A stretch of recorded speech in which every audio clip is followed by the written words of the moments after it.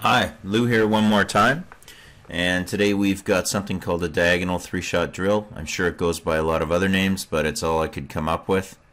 Read, brain is dead.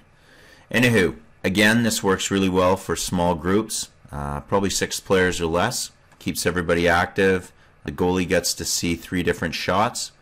Player number 1 comes up and around the tire. As soon as he clears the tire, shot on net, follows his shot, situates himself there.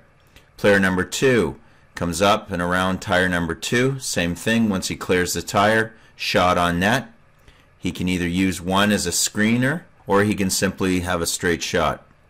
Player number 3 goes up high, goes around the tire here, probably looking at a slap shot, so keep it low, point the toe. And again, we're looking for either 1 or 2 to deflect, depending on which side of the ice these players are on and which side they shoot from. We could have a really nice good stick, and it could be actually a slap pass with a finish.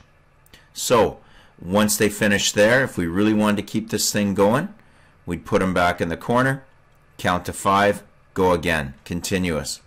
Or we could just alternate sides if we had 6 players. So diagonal 3-shot drill, give it a go.